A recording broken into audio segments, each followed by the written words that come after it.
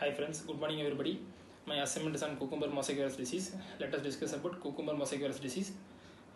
Cucumber mosaic virus disease is commonly known as CMV.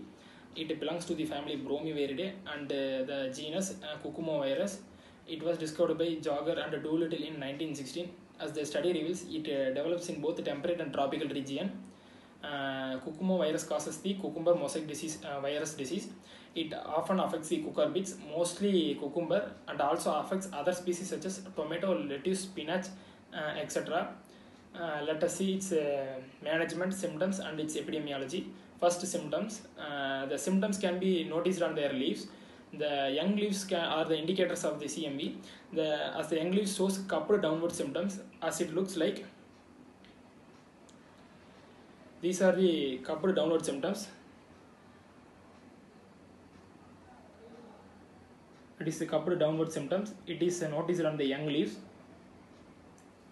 And the mottled symptoms appears on the leaves with alternate light and dark green patches, which reveals the cucumber virus disease symptoms.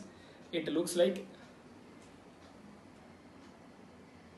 this is the mottled leaves with alternate light and dark green patches. And the leaves shows bumpy protrusions, and the leaves become stunted because of the shortened internode. And at the severe stage, the fruit become affected and becomes white in color, which is known as white pickle symptoms. It looks like it is the white pickle symptoms. It occurs at the severe stage. As it virus disease, it can be diagnosed to ELISA test, PCR test, and host range test. And the favorable condition for this virus are the virus can affect the plants at any stage of its development, and the incubation period is 7 to 14 days, and the favorable temperature is 79 to 89 degree Fahrenheit, and it is caused by the vector aphids. There are two species of aphids. They are Aphis gossypi,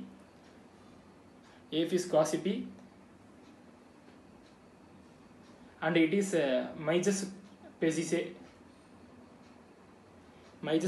and Aphis gossypi. These two causes the cucumber mosaic virus disease. It is the vector. It can be controlled by controlling the vector. Though it is a viral disease, there is no proper management. So we have to remove the weeds and destroy the stubbles.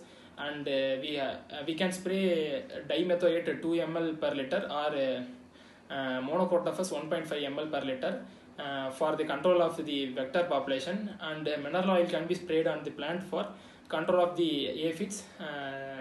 These are the management, symptoms, and epidemiology. And the disease is caused by virus. Since the virus is linear positive single stranded RNA,